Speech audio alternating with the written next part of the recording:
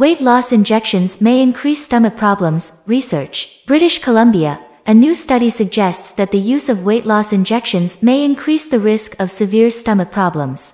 The study found that the injections, which were seen as a game changer against obesity, made non-diabetics more likely to develop pancreatitis, bowel resistance, and gastrointestinal paralysis. American researchers said that although this case is rare, millions of people could be at risk due to the increasing popularity of this drug worldwide. A team from Canada's University of British Columbia reviewed the health insurance claims of 16 million Americans. In this review, they looked at prescriptions between 2006 and 2020 that prescribed semaglutide and liraglutide. The researchers included people with diabetes in the review and excluded people who had diabetes or were using anti-diabetic drugs, known as GLP-1 agonists, chemicals that activate specific cell receptors.